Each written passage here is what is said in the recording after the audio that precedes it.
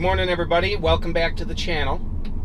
Today's video comes to mind because in yesterday's video where I talk about my my modified steering wheel, a comment was made that many people would be very excited or just almost view it as a near impossibility to even own a Tesla at all, let alone to consider modifying one.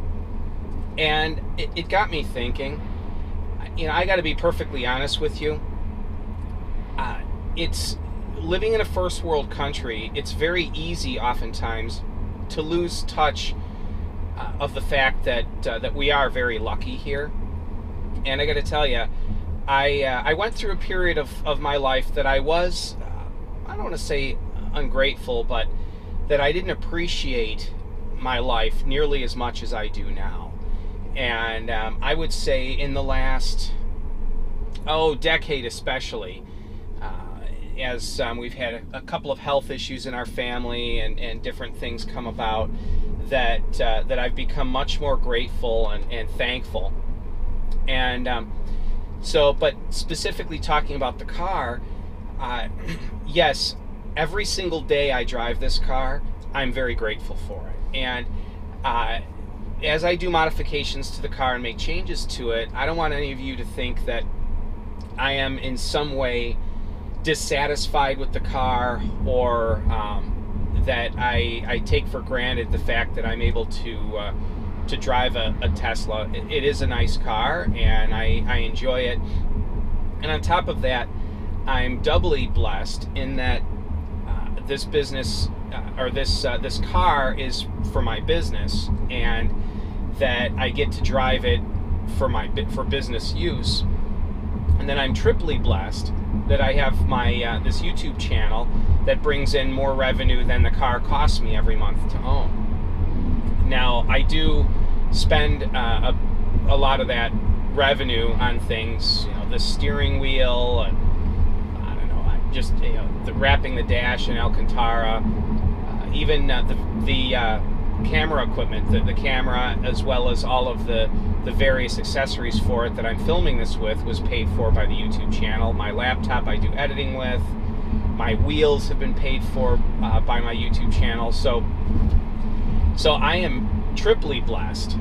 That being said, though, I put a lot of time into the videos and into my business to pay for the car, but I am not very many people from a worldwide percentage standpoint can afford to buy decent new cars and that. And so yes, I am very, very thankful. So it's an interesting thing. I think that too many people don't see their lives for the blessings that they have. And everyone has difficulties. My life has certain difficulties to it, and everyone's lives do. Now, as far as being lucky, I don't know that I like that word as much. I would consider myself blessed, and because luck, I don't know that I really believe in luck so much. Much of life is what you make of it, the decisions you make, and I mean, there's the whole metaphysical side of things of, do you believe in something beyond yourself? Is there a God in the universe? And if so, does he have his hand on what goes on around us? And that's a whole nother subject. I happen to believe in God, and my faith is important to me, but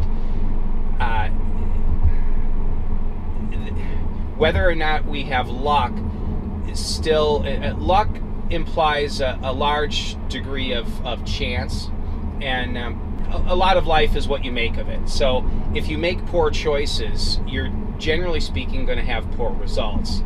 If you make wise choices, generally speaking, you're going to have good results. Now, that's not 100% the case. You can live your life wonderfully and get hit by a bus that runs off the road or something, but you know what I mean by that. And so I feel blessed to have this car and other cars and whatnot and it is much of that is because of hard work and determination. But I was also dealt a decent hand of cards in my life. I was born in America, and not only born in America, but in a county in America that is low crime and has decent opportunities. So your life is, you're dealt a certain hand of cards, but then it's also how you play those cards in your life that dictates much of what happens. So health is a good example. You take somebody like George Burns, lived like the devil and made it almost to be 100 years old. Well, he was dealt a good hand of cards. His genetics were good to tolerate his hard living and smoking and all that through his whole life, and yet he lived a long time. There are other people that are very, very healthy and die young. So there are some exceptions to this overall general truth. But the fact of the matter is, if you live healthy, you will generally live longer and live better. If you live unhealthy, you will generally live worse and die younger. If you make wise financial decisions, generally speaking, your finances will be good. If you make poor financial decisions, generally speaking, your finances will be poor.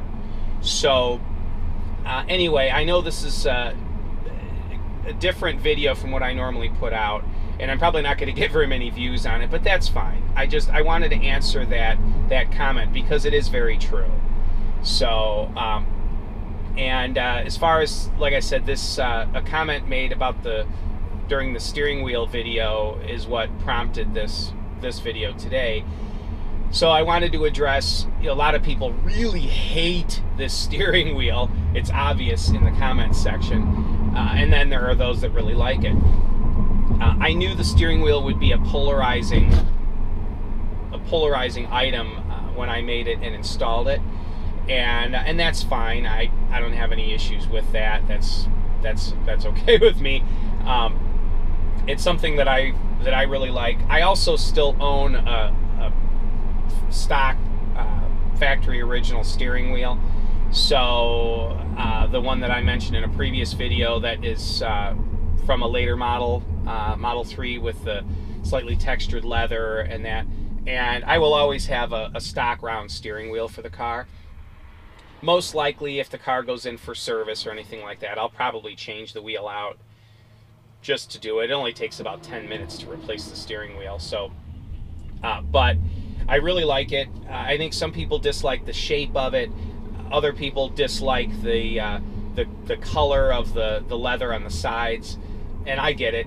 In person, the color of the leather looks a lot better in person than it does on film. And I considered making it in black, but the wheel already looks kind of small, and so black would make it look even smaller. And since the stock wheel is black, I don't know, it wouldn't look different enough in black. So I wanted to do it in gray, and the perforations were done to give it a little bit of texture, a little bit different look.